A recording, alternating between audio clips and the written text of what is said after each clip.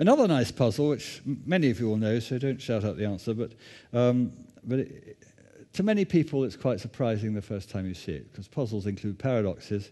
And here's a seeming paradox. Supposing I drive from Oxford to Cambridge at 40 miles an hour.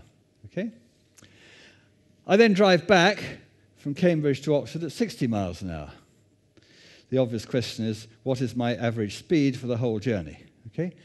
So you go at 40, you come back at 60. Obviously, the answer is 50. Okay? So let's check that.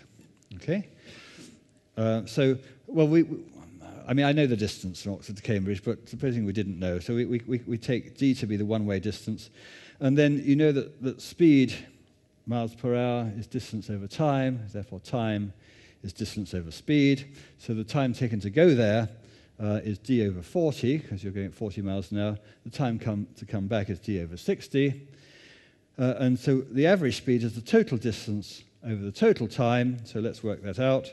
The total distance is 2d, d in each direction, and the total time is d over 40 plus d over 60, and you've got to play around with these fractions. The bottom you can simplify, and by the time you've done all the simplification, the d cancels, because of course it's not really relevant, and it ends up with 48.